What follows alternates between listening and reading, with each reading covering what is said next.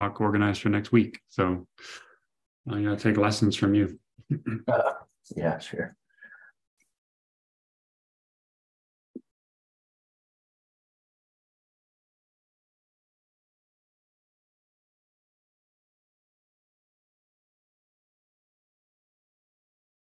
And you should probably, well, in a moment, you probably mute your microphone as well until we get going. Yeah.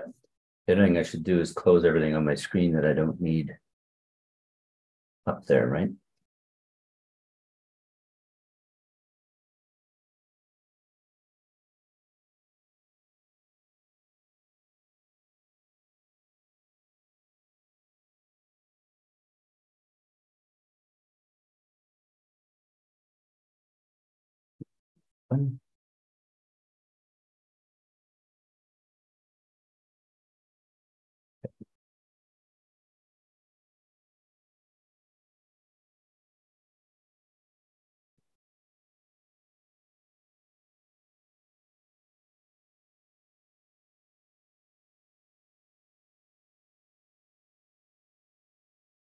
I haven't actually done a Zoom presentation in a while, just because we haven't had to. It's kind of nice.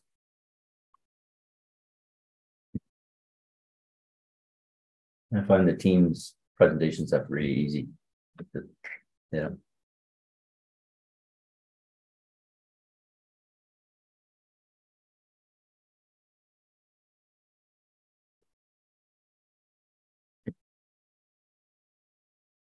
Trevor, if you can mute.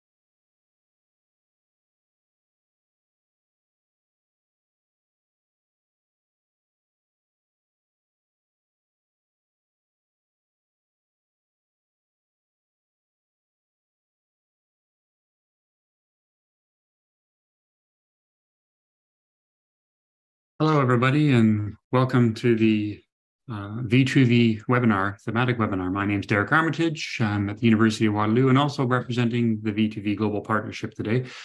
Just before I introduce our guest speaker, I would like to just provide a few additional introductions about our project and the thematic webinar itself.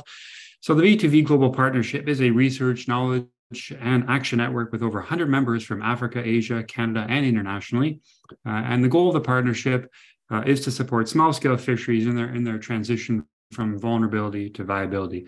Now, we focus on four main aspects in terms of supporting small-scale fisheries. The first is to co-create and co-produce knowledge about small-scale fisheries and the situation around the world, to develop an information system and repository of knowledge to support small-scale fisheries, to develop capacity, transdisciplinary capacity in support of small-scale fisheries, and also to synthesize and integrate co-produced knowledge for policy and governance of small-scale fisheries.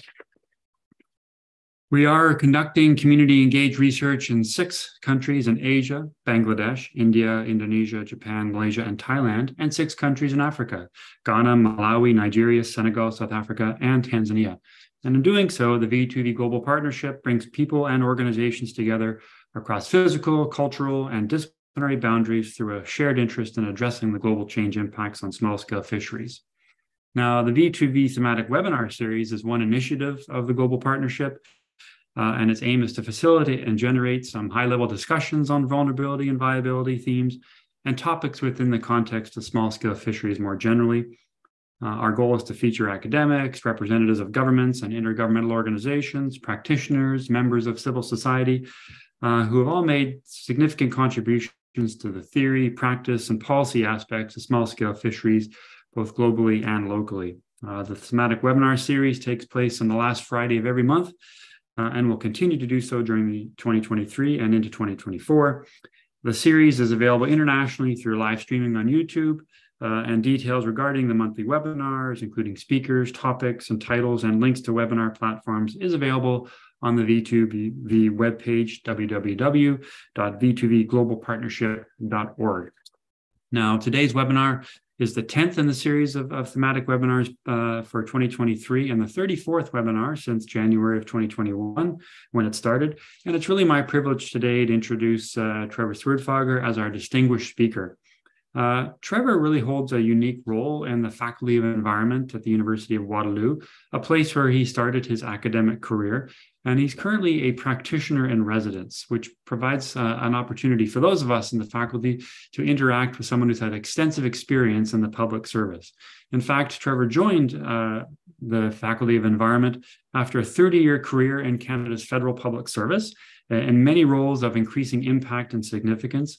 Notably, he was the Director General of the Canadian Wildlife Service, and subsequent to that, he had roles as Director General of Aquaculture in Canada's Department of Fisheries and Oceans.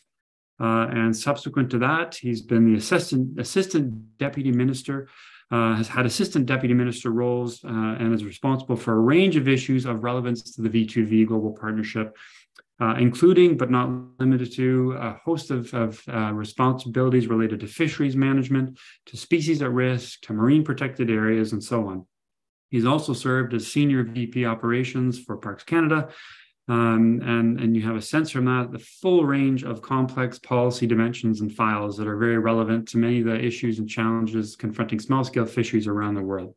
We're very fortunate to have Trevor return to the faculty environment, where he is now teaching courses on ocean sustainability, environmental policy and decision-making, and contributing in many ways to student projects. And he's also assisting the faculty with the development of educational partnerships and government relations. So it's a real pleasure to have Trevor joining us today, and looking very much forward to the conversation. So with that, I'm going to turn it over to you, Trevor, to maybe share your screen and feel free to get started. Great. Thanks very much, Derek. This is really a pleasure for me to join everybody. I really appreciate the opportunity to have a chat with you. It's always funny, I find, and I'm sure everybody's had this experience, to be introduced. I kind of listen to my career history, and one thing I guess you can take away from it is I just can't hold a job. I just seem to move from thing to thing to thing. Today, what I'd like to do is spend a bit of time talking about, based on the experience I've had in the fisheries world, how we go about more effectively connecting data to fisheries decision-making and policy, and really to give you a few observations just from the perspective of someone who's been in the field for quite a while, how things work. The launching point for me with respect to fisheries management is perhaps a statement of the obvious. I appreciate that, but I think sometimes, at least in my experience anyway, people think about fisheries management as being actively engaged with fish per se and doing a whole variety of things that are much more interactive with the natural environment. Really, I think fisheries management is all about decision making. In most countries, I think it's all countries, but just to be sort of potentially a little bit cautious, most countries, to the extent that you can own wild fish at all, and there's obviously a bit of a philosophical debate to be had around that, they're typically owned by a national government, occasionally by a subnational government. In Canada, for example, provinces which are subnational government own some freshwater resources, but generally speaking, they're owned by the government. In the Canadian context, we refer to them as they're owned by the Crown, because we still have a holdover of that system, for better or for worse. But the point here is that they're owned by government, and private ownership of wild fish is rare. I think it doesn't exist, but at least in general terms, you can characterize it as quite rare. And so what happens is the governments, in essence, decide whether or not to allow private operators to access fish, and if they do decide to allow that access, under what conditions. what time, what place, what volumes, what methods, what fees are associated with it, the seasonality, the nature of the people involved. There's a whole series of things, obviously, that government decides in terms of how access to the resource that is held on behalf of the society is allowed. And so to me, really, the fisheries management debate and discussion and activity is a balancing between the benefits that accrue to individual harvesters and harvester organizations in some cases, and balancing that against the long-term resource viability. It's this constant slider scale, if you will, of balancing interests. And fundamentally, it's all about a series of decisions. So it's really a decision-making process. There's quite a wide range of factors involved in what I consider, anyway, not very simple decisions. I know from talking to people outside my professional community when I was in fisheries and oceans, I would regularly have people say to me, you know, how hard can it be? You count the fish, you figure how much is available, you divvy them all out and call it a day. What do you do all day after you finish that? I think we all know, if you're in the fisheries business, that the decisions to generate these sorts of activities that are displayed in the images there are really not that simple. Fisheries biology and stock status and all of those sorts of things are obviously central to the decision-making process. So there's this sort of science and biology-based core. Occasionally, far too infrequently, unfortunately, but occasionally it's not just about the fishery and the fish species itself, but this broader set of ecosystem concerns as well is sometimes mixed in and part of the fisheries management decision-making process.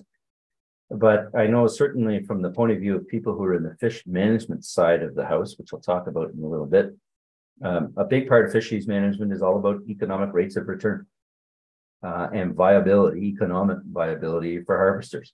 That's a major factor. So that if you look at a big piece of gear like this, a couple $1 million worth of equipment running around the place and so on, you want to make sure as part of the fisheries management function that it is economically viable, because people make a living from this. People derive their well-being, and communities are heavily dependent on this activity. And so part of the decision then also inevitably becomes around community dynamics. What sort of community structures do we want to have? In the Canadian context, in a country that is so large and so active in fisheries, we have an awful lot of debate and discussion around interregional equity. Should you have more of the fishery available to people in Prince Edward Island versus New Brunswick, Nova Scotia versus Newfoundland, that kind of stuff? There's quite a debate to be had in the decision-making process around large scale versus smaller scale, the inshore fleet, the offshore fleet. And so we end up with quite a bit of what I would describe as sort of equity type considerations in there. The fishing industry obviously doesn't occur only in the context of actually harvesting the fish. There's quite a bit of processing associated with it. And so onshore employment concerns become a big part of the fisheries management mix as well. In some countries, including, of course, Canada, there are a set of rights that are legally entrenched in the Canadian context, or constitutionally protected for Indigenous people to have certain levels and types of resource, of access to the resource. And these aren't sort of bolted on after the process where you do all your core decision-making work and then say, oh, now we're going to do these other interests. It's not that way. These rights are actually quite central and part of the mix. And then the final thing that I always sort of highlight for people when I'm thinking about how decisions are made in the fisheries management context is that when you look into a government agency, like the one that I used to be part of leading, it's sometimes tempting to just view it as a series of org chart boxes, you know, the minister, the deputy minister, the assistant deputy minister, whatever it is. These are people. And I'm aware that that's a statement of the obvious, but it's one that I find is often forgotten. And so the personal and the political interests of decision makers factor into this mix as well. So you've got quite a complex basket of factors, arrangements, pressures, and so on that are involved in these fisheries management decisions. The point being here, it's not just simply a matter of saying, count how many fish there are, divvy up the available things, and move on. So my goal today is to situate where data and evidence fit in this context. This little graphic here that DFO, Department of Fisheries and Oceans, has put in place that I actually wrote quite a long time ago when I worked there, talks about moving from data collection, stock assessment, science advice, and so on into management. And really what I want to do is trace that through.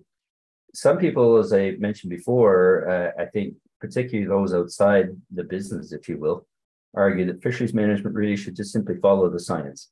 That what we should do is treat this as a fundamentally science and evidence-based activity, and that those other factors that I mentioned in the previous slide really shouldn't be a big factor, that instead we should just follow the science alone.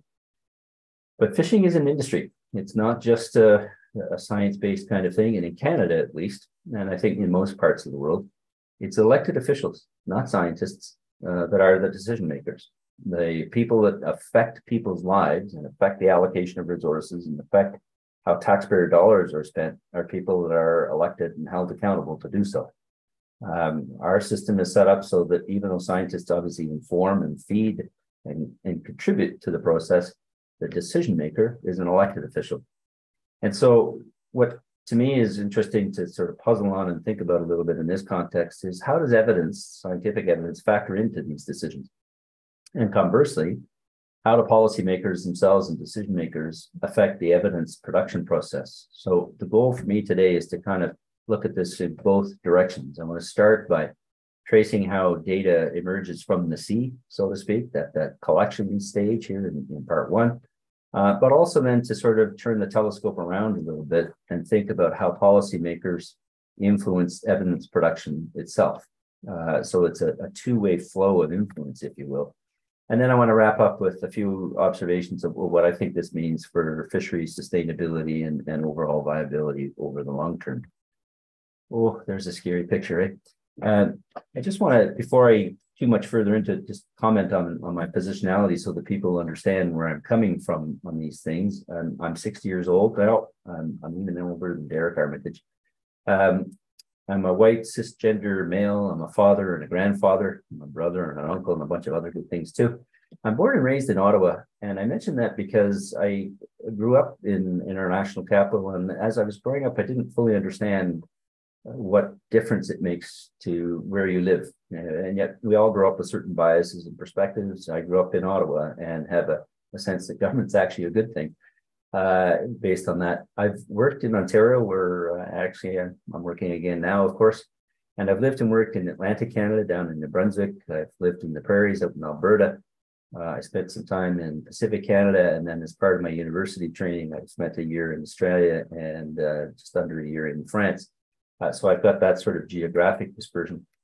As Derek mentioned, I'm a practitioner-in-residence in University of Waterloo, which is a perhaps polite term for prof with no PhD, based on the experience I bring to the table is sort of the logic of this. I teach courses in oceans and biodiversity conservation, but prior to that, for just under 11 years, I was in the Department of Fisheries and Oceans, and the list of program areas that I led there is fairly significant. I basically was involved in all sides of the house at DFO. Typically, people will come up in the science stream or the fish management stream. There aren't too many people that go back and forth in the way that I did, which is really quite a privilege. But it means, for the purposes of what you're about to hear over the next few minutes, keep in mind, until fairly recently, I'm a lifelong bureaucrat. And so I may look and sound like a government guy. I don't know. I'll leave that for you to decide. But it certainly is very much sort of the background I bring to bear. And the views that I've got to share with you today are based on that experience, more than any kind of familiarity with the literature and the academic discourse in these areas. You will note, as I move through, you won't hear references to what the literature says and so on, because for the most part, I actually don't know. I'm learning. I'm reading more regularly now than I did in the past, but I don't have a lot of familiarity with sort of what I've described as the academic side of this conversation. Most of the views I'll share with you are just based on having worked in this field for a little while and whatever it's been able to take away from me. Just before I get going, in terms of the structure and in terms of observations around this, I just want to sort of parenthetically talk about the decision-making system so you get a bit of a sense for where things fit in what I follow.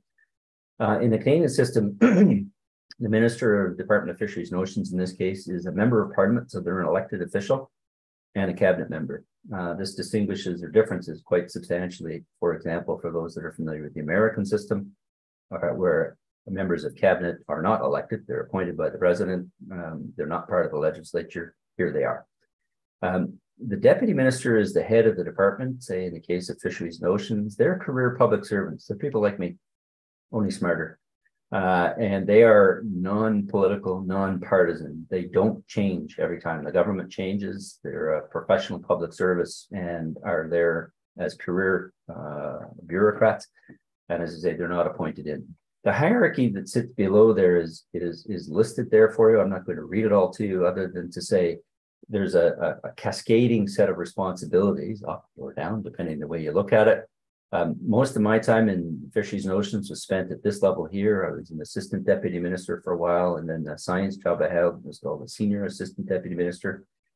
Because Canada is such a large country, we break the organization into regional structures. And so we've got 5 regions across the country, led each by a regional director general, and then on down the system.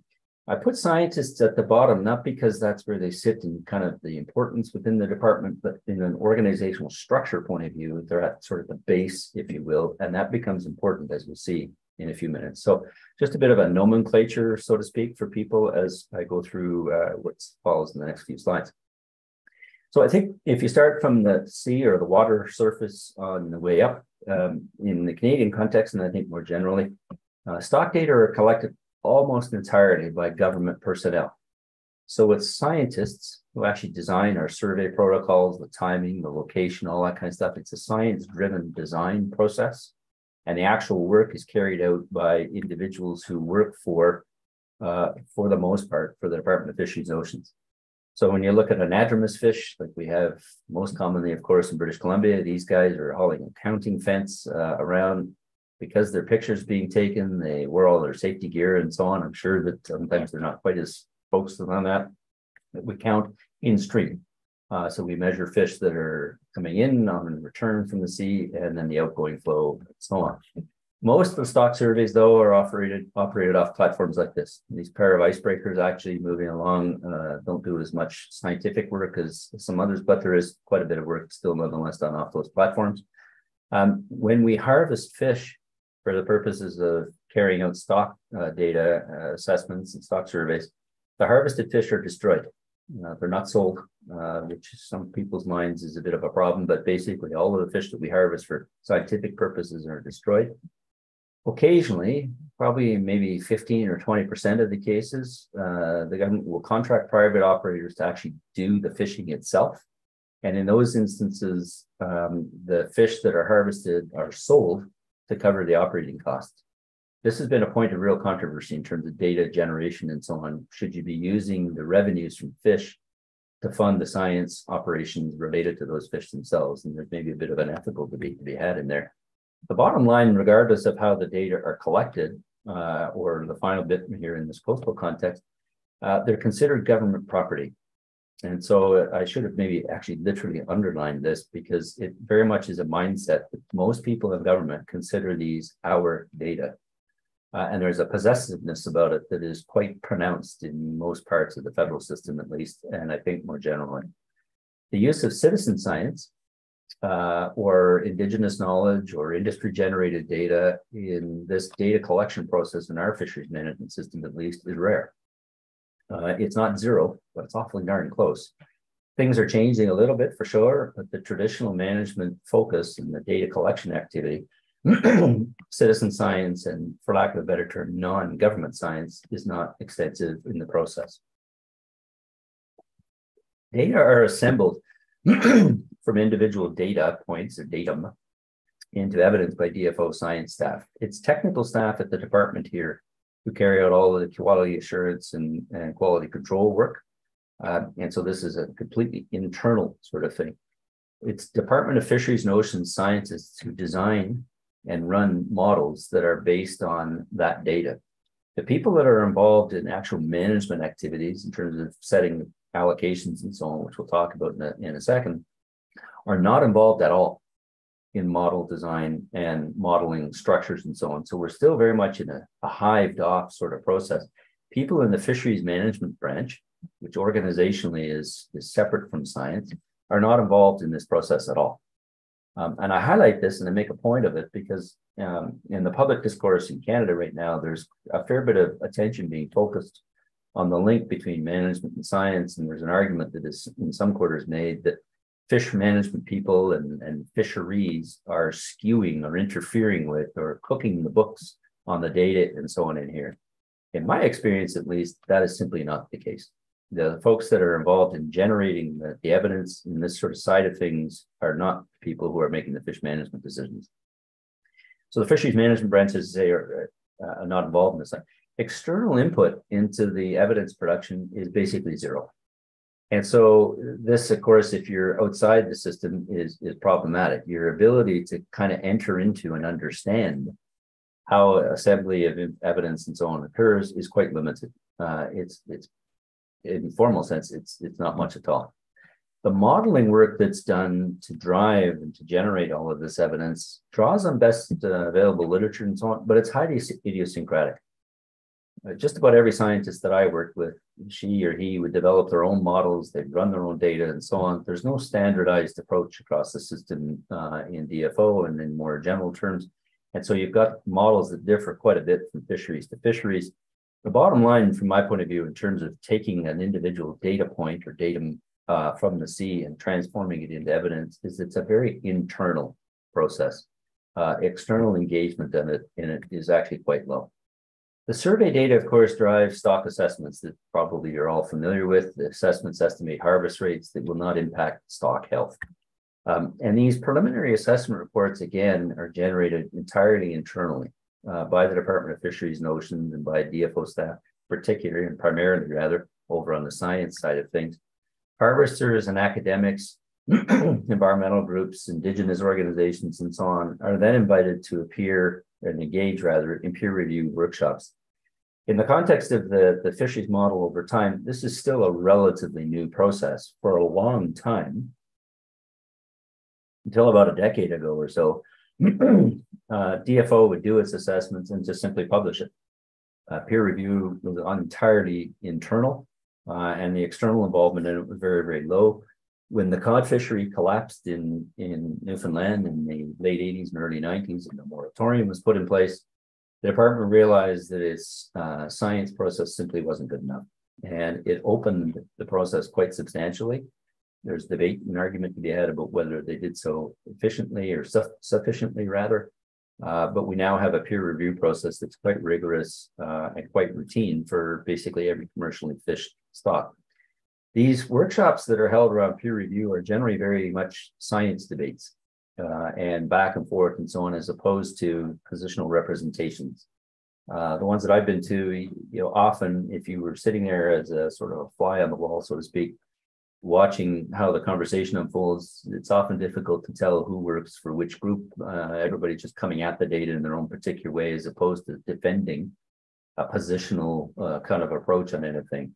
For sure, everybody brings a bias and a perspective to the table, but for the most part, it's a pretty healthy scientific situation or debate, rather, that yields a final assessment report that becomes a public record document. It's published on what we call the Canadian Science Advisory Secretariat, CSAS site. And so these assessment reports are published publicly and available for everybody to see. Importantly, from the point of view of decision-making and how the chain works, I would underscore the point that the assessments are approved only by the regional director for science in whatever region they're generated, and by the assistant deputy minister for science, who for 4.5 years was me.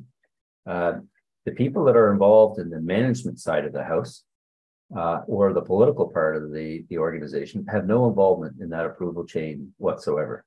And so again, I underscore it's slightly exaggerating to say the full sanctity of science, so to speak, but these assessments are produced very much in the science chain. They are not really amenable to influence from the people on the management side of the house. It's not a debate in that respect. And so the science that goes into the assessment is very much owned, if you will, by the science sector of the department. The stock assessments, of course, trigger the fisheries management organization's machinery. So now we sort of, figuratively speaking, take the science and throw it over the transom, so to speak, over to the fish management folks, whose goal for the most part, is to maximize economic return for harvesters. Essentially, that's the name of the game from the point of view of fisheries managers. There would be those who would say, no, that's an unduly economically oriented characterization of it, and that what we're interested in fisheries management is the broader ecosystem concern, the long-term history of the resource, and that kind of stuff. I was the head of fisheries management for a while. I can tell you from my experience, at least, that's not so. Fundamentally, what we wanted to do was to figure out harvest levels that would guarantee the highest economic return to the harvester possible, while still safeguarding, of course, the long-term viability of the resource. In fisheries management, when I was in that part of the department, we consider stock assessments as advice. So I put it in bold. It's not direction. It's not something that we felt that was given to us that we had better have to take as given and react. Instead, it's advice regarding the risks associated with different harvest levels. If we allow a harvest of X, what might happen to the stock? If we allow a harvest of Y, what might happen to the stock, and so on. And every science assessment report, of course, comes with these confidence intervals in terms of the estimate. And so we would look at how you play, if you will, in there, and so on. And so the business of setting a total allowable catch requires balancing the risk to the resource from putting in place too aggressive a harvest level or too high a harvest level, and at the same time risk to the industry from going the other way with too conservative a harvest level. If you have the harvest levels that are so low the industry can't survive, then there's really no point to fisheries management. So it's essentially this risk management approach, which is the essence, I think, anyway, of fisheries management decision making. I've put this in sort of somewhat polite terms. The dynamic tension in the debate between science and fisheries units is often very, very robust. It's very professional, but there are often quite heated arguments between science staff and fisheries management about what, in fact, is a sustainable or a viable total allowable catch. But once that tack is set, we know that the total allowable harvest is whatever it is. Now the business of allocating that out to individual harvesters is entirely a policy matter. It's no longer a science question. The fisheries management machine and engine takes over, and it's that part of the organization that actually starts to allocate harvest down to an individual license holder, or to, in the offshore fleet case, down to a particular company. The essence of the game, if you will, is captured by this single chart. This is sort of probably, if you were to go on a little tour of Department of Fisheries and Oceans and kind of monitored in some weird survey the frequency of posters you see in the wall, this would be number one. This is right at the core of how DFO's thinking works insofar as allocation is concerned. It's the essence of what they refer to as the precautionary approach. And so if you look at the status of fish stock, zero is obviously never really the case, but in theory anyway, a high abundance. We think of fisheries in three main zones. If you have a harvest rate that is never going to be zero because there's bycatch, but if you imagine a harvest rate from roughly or near zero to a higher level, what we're obviously ultimately looking for is stuff that's in the healthy zone, and figure out what that maximum acceptable harvest is, where you hit the sweet spot between status of the fish and the harvest rate. And our goal is to make sure that harvesting always remains in this healthy zone. When we get into this upper stock reference point, here's where to some degree you almost have to read this chart from right to left instead of left to right. But as abundance starts to decline, we have to start thinking of lower harvest rates. We get into this cautious zone. And the delineation point between cautious and healthy is what we refer to as the upper stock reference point. And so here, when this abundance is starting to get down into this range, what we're supposed to see anyway is reduction in harvest to a point that hopefully you don't get to very often, but the limit reference point below which you're in what's called the critical zone. And according to DFO policy published on their website, it's not implied or suggested anywhere. Once you're in this critical zone, harvest should go to zero. And so the whole idea with this precautionary approach is to keep as many of the species as possible, and ideally all of them, in this healthy zone. And so the whole debate and dynamic around assigning a TAC and then subsequently allocating it out turns around which zone you're in. What should happen is that all of our commercial fisheries should be in the healthy zone, and if they're in the critical, the harvest should be zero. Point of fact, unfortunately, that is not the case, as I'll come to in a second. The decision-making vehicle for figuring out where in this kind of thing you end up is what we call a memorandum to minister. Put the picture of the Minister, Madame Boutillier, who is the current Minister of Fisheries and Oceans. She's from les Îles de Madeleine, which is a series of islands just to the north of Prince Edward Island, for those of you who are not familiar with that area. So she comes from a fishing community. She has a deep, deep set of ties to the fishing community in not only her region, but more generally. She's a Francophone minister and has got a very close tie to the Francophone component of the industry. She understands fish in a very visceral and personal sort of way. And it's her that is making the decisions on these things. The memo to minister is signed off by a deputy minister. So a member back on our chain, which is why I recognize that. So the top bureaucrat, but has to be signed by the ADM of Science or the ADM of Fisheries Management, both of which I was at different times, and each level below. So you've got quite this hierarchical approach as you move up in this thing. What it does is it forces the science and the fish management units to come together. The bottom line, though, at the end of the day is if you kind of think of push comes to shove, who has the final say in what the recommendation is? It's the people in fisheries management. It's not the science people. And you can argue whether that's good or bad, but if you go back into that slide a few ago where I talked about the various factors involved in the decision, that broader mix of things comes into it on the fish management side. It's not just about the science. That memorandum that the minister receives summarizes the views and interests and perspectives around this. It summarizes the science and all that kind of stuff, and then it recommends to the minister a particular allocation. In our context, in Section 7 of the Fisheries Act, the minister is given, quote, from the Act, absolute discretion. She can accept, reject, or modify that and has to justify that decision to exactly no one. It's a very unusual factor in Canadian law. You just don't see that level of ministerial power, but that's how our system is set up. And for those that are interested in the process and understanding how these memos get written and wanted to examine them, you can't. They're all classified as secret. Every now and then one gets leaked, but they're never released publicly. There's some provision, I think after 50 years or something like that, they're allowed to be released. But generally speaking, the process is an extremely secretive one. The memo is in writing, obviously, and it is actually literally signed by the minister, but it's not something that ever gets released. And so it's a very internal black box sort of process in many respects. The involvement in a formal sense from industry, civil society, Indigenous people, and so on, the memo to minister is zero. For sure, there's informal lobbying on occasion, but essentially this is a very internal to government process. Ministers and their political staff are really active participants in the process at the end of it. There are some observers who of course, really lament this notion of political interference. So people who are here in Parliament and so on are, in some people's eyes at least, interfering in the decision. But the reality is, as I mentioned before, decision-making is explicitly, it's not implied or suggested or intuited in any way.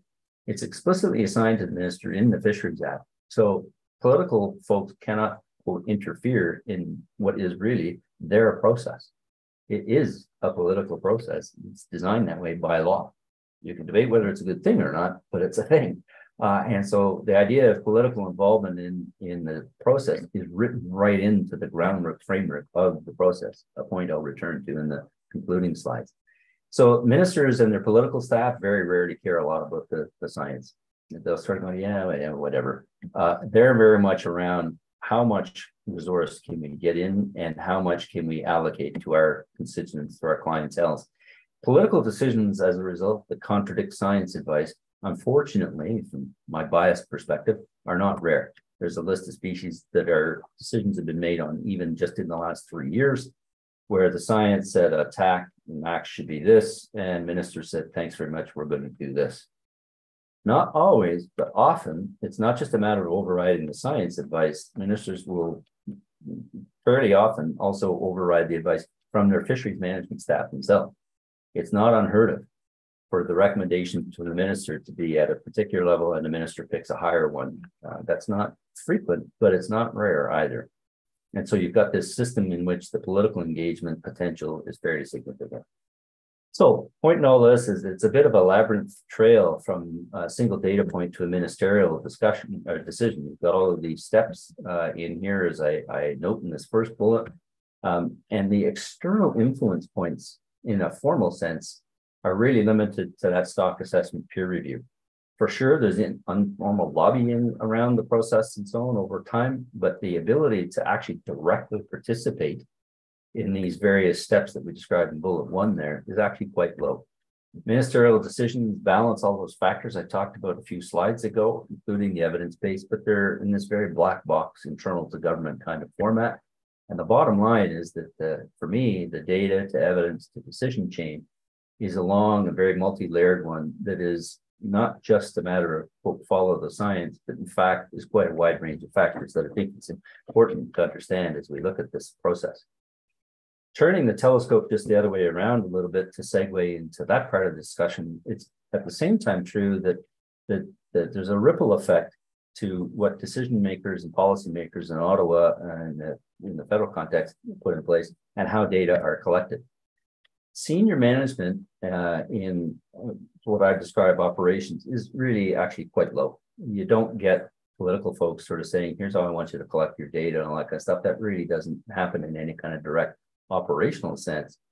But for sure, senior level policy and financial decisions have a huge impact of whether or not evidence even gets collected in the first place, what the priorities are, and so on. And in my experience, at least, the operational effects of those decisions are quite indirect and often unseen and underappreciated. We have decisions that are taken by the policymakers in Ottawa that have enormous downstream impacts. And as I say, I think those are very rarely even fully understood and seen, let alone discussed. So the reshaping of data collection and evidence production process, really, the point here is that we're going to have to reshape the policy environment for that to happen. Political interest in data collection, typically pretty close to zero. Decision makers here in the House of Commons, which in this picture obviously is empty, they're mostly focused on the present, not the long-term future. Data and evidence, they sort of see that as the technical point of view. And in Canada, as a result, where the real decisions that affect how data are collected, stored, managed, and so on, it occurs at that ADM level that I talked about before. That's the vital choke point or influence point in terms of the structure and the priorities and so on associated with political involvement, and that is minimal. And so people who spend time lobbying ministers around data and data structure and policy, and people do this regularly, from my point of view, they're completely wasting their time. Ministers are just not interested in that. The ADM cadre, the deputy cadre, and so on, they respond hugely to what legislative and regulatory directions say. I think there's a tendency on occasion to think that bureaucrats are just sort of run amok, they do whatever they want. That's not true, at least not in my experience anyway. They're very much associated with and tied to what the law says. And if the law doesn't say much of anything, they'll respond to what they think the politicians and other demands are and so on, or their own particular views. But the starting point is law. The funding decisions that they make and the program choices really have a huge impact on what data gets collected.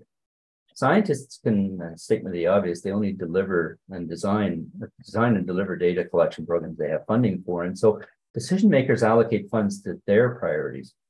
They are not accidental or automatic. It's not just a matter of saying, we just churn away on this all the time. So when we look at citizen science or traditional knowledge or community-based information or these things and say, well, it's just sort of an oversight that they're not involved. That's not true.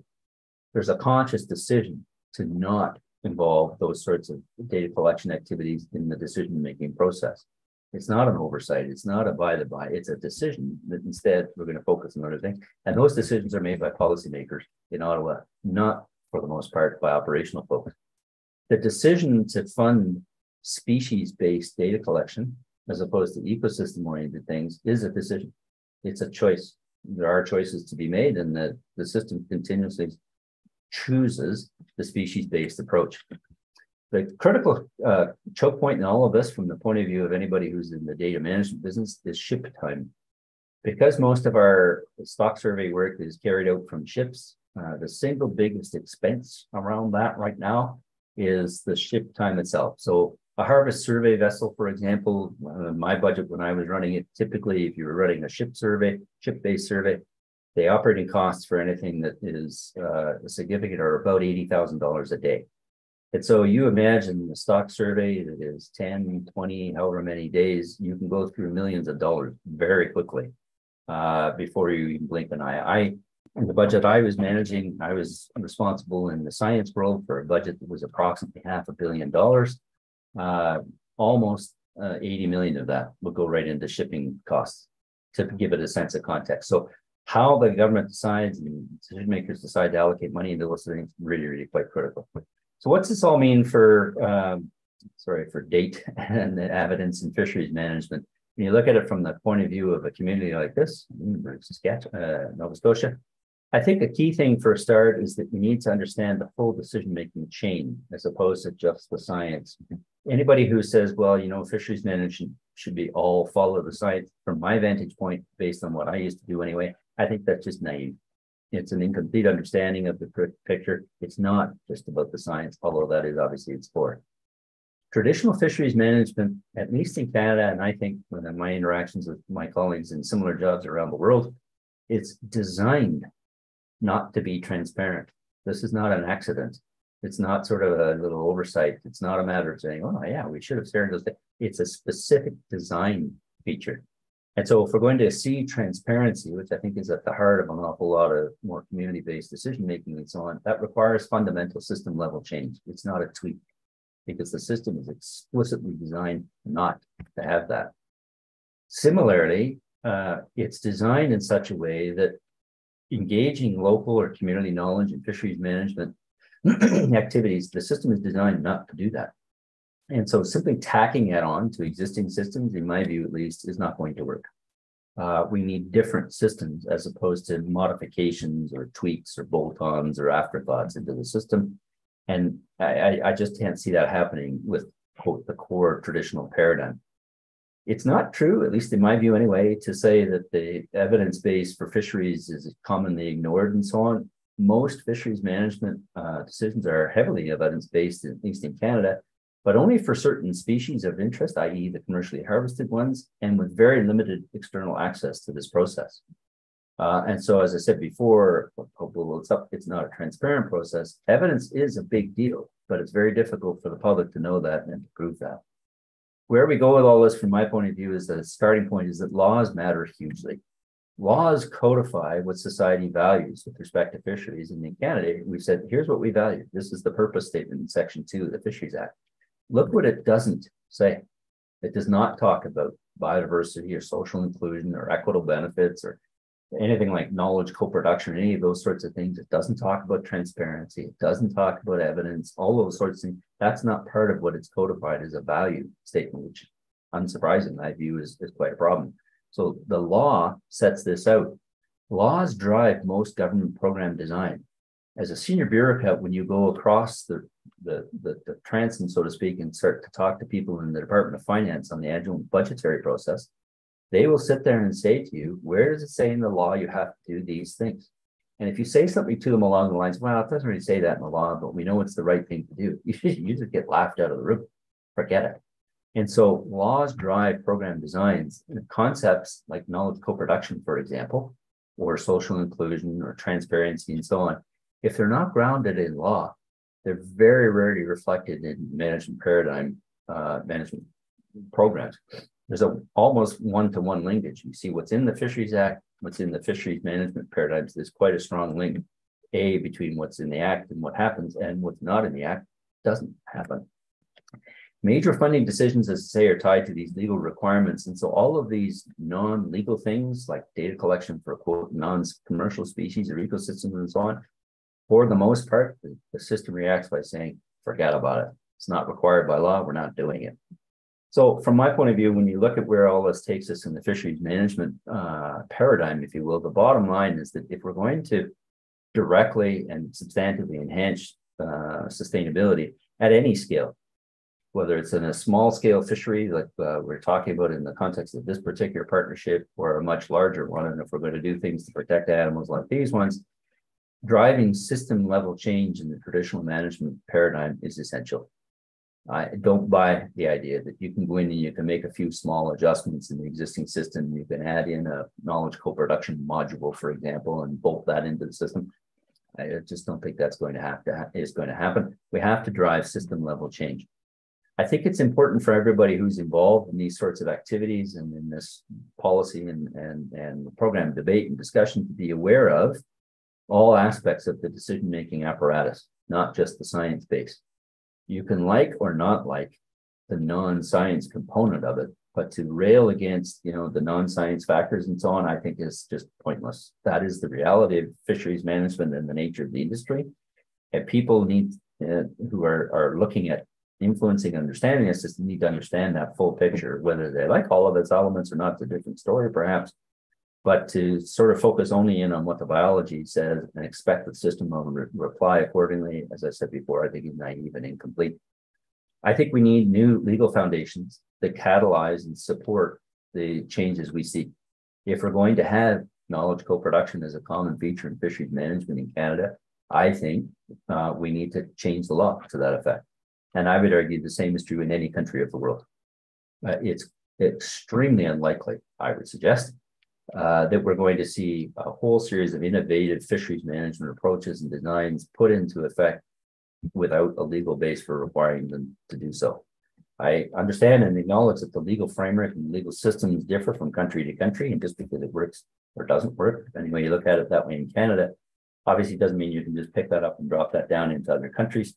But from my knowledge, experience of fisheries management in many places in the world, if you have the legal foundation either ill-conceived or incomplete, or in many cases, or in some cases rather, just not there, the likelihood of strong program being built on that and succeeding, I would suggest anyway, is quite low. So from my point of view, I would wrap it all up by saying I think that really the bottom line here is that as you look across the management paradigm, the role of data and evidence in decision-making is quite substantial. It's, at least in many cases, it's a very black box internal kind of thing. I think that needs to change over time if we're to improve fishery sustainability. The way to do that is through law reform, among other things, and to build programs based on a strong legal foundation that will take us to a more sustainable future for fisheries more generally. Thanks for listening. Thank you. Bye.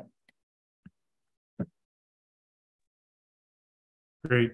Thanks a lot, Trevor. That was excellent. Really fascinating overview and insight onto that process of fisheries management, and that, as you say, the chain, the flow from data and science and evidence, and how that interacts with decision making. So lots of different points of contacts and intersections there, which are quite interesting to explore. So we have time for some questions, and I know we have a few questions coming in now, and so we'll please, if you're following us on YouTube, feel free to add in a question, and we'll try and get it to Trevor here. So I'm going to start off with a few questions that are coming in, and I have one or two of my own if we have time, Trevor. So that's great. I have one question here from Denise. And it's about this whole issue of data. And the question is, if fisheries data are to be entirely collected by government personnel and make it, and so it becomes a government property, does this not lead to a top-down form of fishery management measures? So I think the answer is almost undeniably yes. If you consider government as the top, some people consider it as the bottom. But certainly if the collection process is entirely the purview of a government agency, government then has two big things going for it if you think about it from a bureaucrat's point of view. One is you can control the process. You can control what you harvest, how you harvest, what you collect data on, how you do it, how you store it, and so on. And so you have a high degree of control over the process and on what you share. And so you can see the government interest in that, right? If you're sitting there and you want to have a process that's predictable and that you're able to run and so on, having those data housed internally, and collected internally, has a high appeal to it. And so I would say the reply to the question is, for sure, it entrenches this somewhat top-down kind of thing. And until we have systems in place that feature, as a matter of routine, data collected outside the system, the government, that government agency will remain very heavily involved, and the ability of people who are not part of that system to influence the data side of things is low. And until that changes, I think that's going to continue to be a problem. Okay. And actually, that kind of leads into another question that was asked here by Ruel. And so his question is, do you think the method of data collection, and specifically, especially by government, can potentially lead to either vulnerability or more viability of small-scale fisheries? And if so, how? To me, the real strength of in most cases, if you have government involved and responsible for collection, there's a high likelihood that it will continue over time. And I think that's important. I think if you have a fully decentralized data collection system, for example, that system is vulnerable to change, to resource fluctuations, to changeover in personnel, that kind of stuff, and so on. So having government involved over the long term is not necessarily a bad thing. And I think that the more baseline function that's in place from a government perspective, the better. We also, in most fisheries, have a need to be able to compare situations across the range of a stock. If you've got an exclusively decentralized system for data collection, it makes it much more difficult, or at least it can anyway, to compare stock data from position or geographic location A, B, C, D, and E. And so that common and standardized approach across the picture, I think, is good. So there is an awful lot to be said, I would argue anyway, for a strong government-based collection system. But I do think that what we need to be able to do is to augment that substantially on a community-by-community basis, because that, I would argue, strengthens community and local resiliency, not weakens it. Mm-hmm. Okay, and I'm wondering, just to pick up on that, it's kind of my own observation. So the idea, though, is that if you're going to augment that with community data, citizen science data, that's going to be very hit and miss. How do you? What is the limitation of sort of that augmentation process? Because I would imagine there are some contexts where, I'm thinking of Canada, but in many jurisdictions, there are some contexts where there is going to be that capacity, and some that don't. So is there a risk, though, that you're going to have a very kind of variable access to helpful data for these decision-making processes? This is part of the reason I go back to the business of changing the law and the legal foundation for a lot of this stuff. If the law was rewritten in such a way that would say something like, the minister shall ensure that regional data collection systems are in place sufficient to allow the following things to occur, that would increase the likelihood that would actually happen. I know that just because you pass a law doesn't mean things automatically happen. I get that. But right now, the capacity on a community by community basis or a region by region basis is wildly variable because the government doesn't have to fund it. No one else does. And so because there's no requirement for capacity to be built in this sort of more decentralized context, it doesn't happen. If we had that in place, I think that, yes, for sure, there are going to be pockets where people will become more or less involved and so on. But I think if we had a stronger policy and legal base in place that would drive and require and expect that to happen, as opposed to hope for it, that would be good. Hope is good, but it's not a strategy. Mm-hmm. And I think that if we had something in place that requires this stuff to happen, as opposed to have to hope for it, we'd be better off. Okay. Good. Okay. A few more questions have been coming in here. So we have one from Ariola. Could you expand a little bit on the statement, consider all aspects of decision-making and not only science-based? That's something that you had said. The question here is to just expand on that, because one would consider that the evidence-based management as the best form of management. So I think that I would agree that in many respects, if you had a system for making decisions that is just evidence-based, you sort of do all of the scientific work required to generate an estimate on TAC and a total allowable catch and then hand it out, you'd be probably in a somewhat idealized system. The reality, of course, is that the system of fisheries management involves people. And as soon as people get into the mix, weird things start to happen and interests become involved and so on. And this is not a machine. Mother Nature is not a machine. You can just sort of start it up and run it. And so the decision-making processes inevitably involve all of these community and social and economic factors in a way that it's typical of any other industry. Anywhere certainly in Canada, I think anywhere in the world, when you're making decisions that affect people, you want to have this range of factors considered as opposed to simply what the science says. And so I think that the evidence needs to be the foundation, the core, the center of the decision-making process in fisheries management. But all these other aspects, I think, are significant and important as well.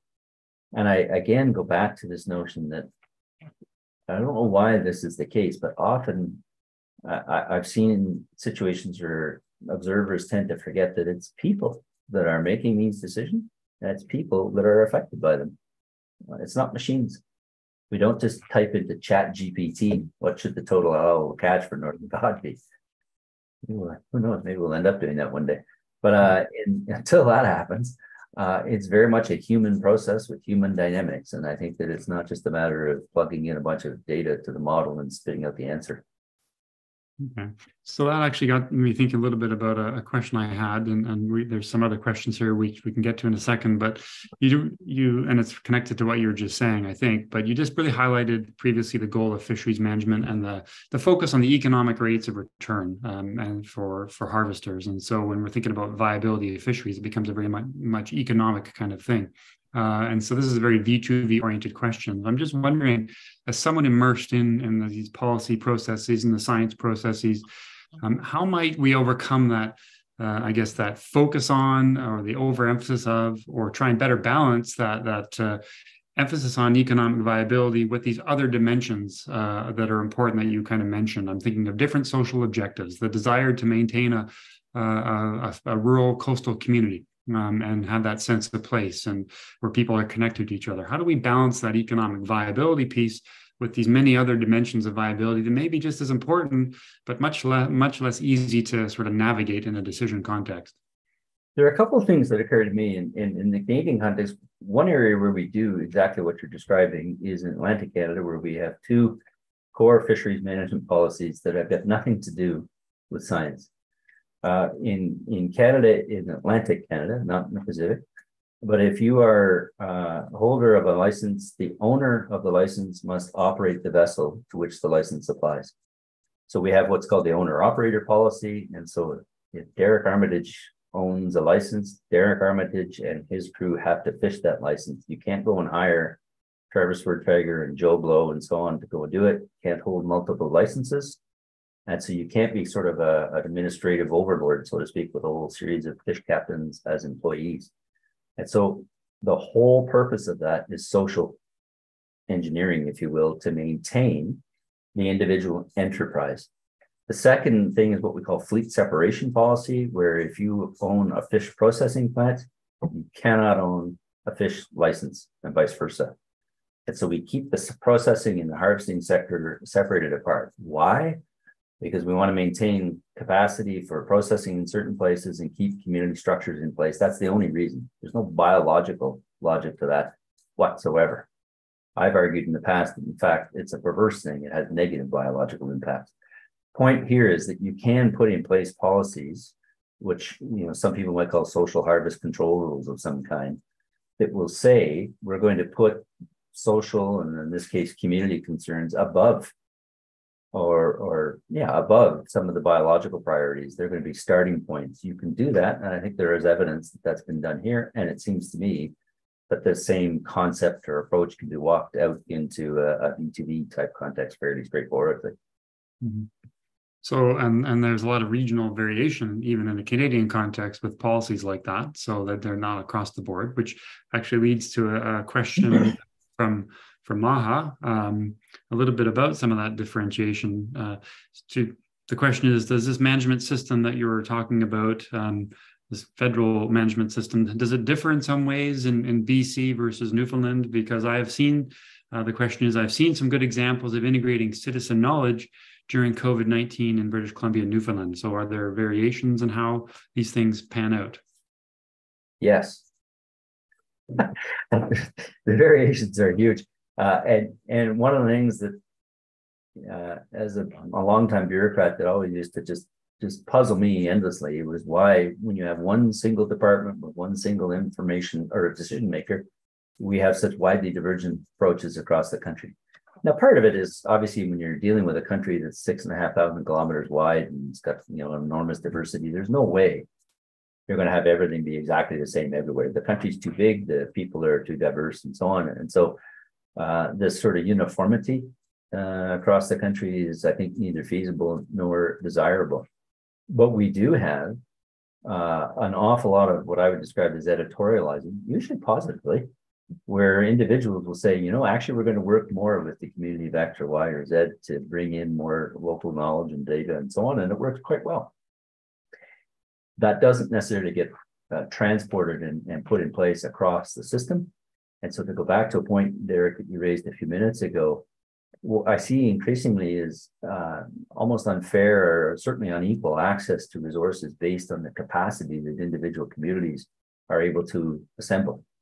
Some First Nation communities, for example, relative to others, are quite wealthy and are able to hire fisheries biologists or hire people to interview community members to generate a community view on allowable harvest or a harvest technique, and some others are not. And so where you see the capacity for this sort of stuff emerge and develop, they not only, but one major follow-on is that they're able to interact with that process in a much more effective way. So you do see quite a bit of variation across the country. And I like the idea, and I'm supportive of the idea of individual or community-based innovation and drive. I like the idea that it's over and above a common baseline, as opposed to some places just not having anything at all and others doing very well. Mm-hmm. Yeah. Okay. A few more questions here, and this one actually is from Prateep. Trevor, thank you for your thoughtful talk. I wonder if you could speak to the diversity of data required beyond the quantitative and qualitative divide. So is there a need to integrate stock assessment data with social data? And if yes, what are some of your thoughts about how to do that? So, yeah, I know this will sound maybe a little bit weird, but if I could kind of separate myself in two for a minute from my two careers, as an academic and as someone who gets to hang around with people like you, Derek, and Prateep, clearly the answer to the question is yes, we should have more integration of these socioeconomic factors, and it shouldn't be just about collecting stock data, et cetera, and generating the thing. We should be thinking about socioeconomic benefits, community-driven things, and how to measure those and build those in and make a much more rounded picture come alive with respect to the fishery in a particular area or a given stock and so on. I think there's a high degree of appeal to that. I think that approach makes an awful lot of sense, not only in Canada, but in other parts of the world, where you're trying to take this more holistic approach to understanding and managing fisheries. That for me has a high degree of academic allure and appeal and is a goal to aspire to. If I go and I put my bureaucrat hat back on, I sit there and go, hold my iron and go, what are you, crazy? There's no way I'm doing that. First of all, that's way too much work to go and collect all those data. It's highly variable. It's a giant undertaking to store, house, think about those more personal oriented data. But the big kicker is to repeat my earlier theme is if I'm sitting there as the ADM of fisheries management, as I was for many years, and I've got this gigantic pile of things I have to do, and I've got this pile over here of things I know I should do, but I kind of really don't have the money to do it, I'm going to do the have to do things first. And there's nothing in the law or in even a strong policy, never mind the law, that says I have to do all this kind of stuff. I'm never going to do that. And so the idea of building all of these, for lack of a better term, non-biological data into the system, in the current arrangement, that's a nice idea. In my bureaucrat world, I'm never going to do that. Okay. Very honest answer. Okay, two more questions here. One is from Denise. What level of community engagement in terms of percentage in decision making do you think can work best in managing fishery resources? So I guess the question is there a sweet spot for engaging with communities in decision making? I like the idea that fishery allocation decisions are more community based than not. By allocation, I mean, once we know the royal we, collectively, we know what the harvest that is sustainable from a biological perspective is. I'm much more in favor of the idea of saying, communities, whether an individual community or a community of people, the residents of rural Newfoundland or whatever, or a group of First Nation, I'm much more comfortable with the idea of them figuring out who actually carries out the harvesting, how that work is done, and how, to go back to the question you just asked, or critiqued it, I guess, how the socioeconomic benefits and associated with it divide up. I think that the level of community engagement in that should be high, because it's the communities that are affected. They're doing the work, they're carrying out, they should have a strong involvement in how that allocation stuff gets done. In some cases, particularly for stocks that move around or that are in multiple locations, it just doesn't make sense to me. And I don't know if it's because I'm a bureaucrat or biologist or a bit of both or whatever, but if you're trying to understand the stock status of northern cod, for example, or actually a better example is Pacific salmon, where you've got multiple runs coming out, I don't think you can do that on a community by community basis. It just doesn't make sense from a biological point of view.